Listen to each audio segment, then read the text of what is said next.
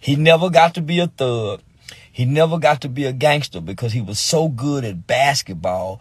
But there's an innate desire inside of him that wants to live out this kind of lifestyle. I think he's a wannabe gangster. I don't think the boy is tough at all. I think if that boy spent 60 days in that 60-day lockup thing, like how they do on the A&E channel, I think the boy would break. Cause I would break in 30 days, nigga. Man, I won't have, man. I got 30 more days to go. Shit, man, goddamn. Yeah, I would break too. I think the boy want to go to jail.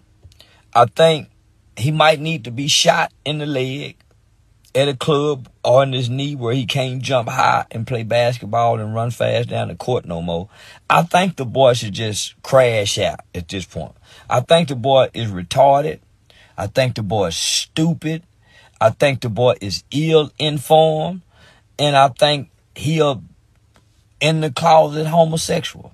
I think the boy is an in-closet homosexual and he battling with coming out or staying in. So he just playing with guns. I don't think he really want to hurt nobody.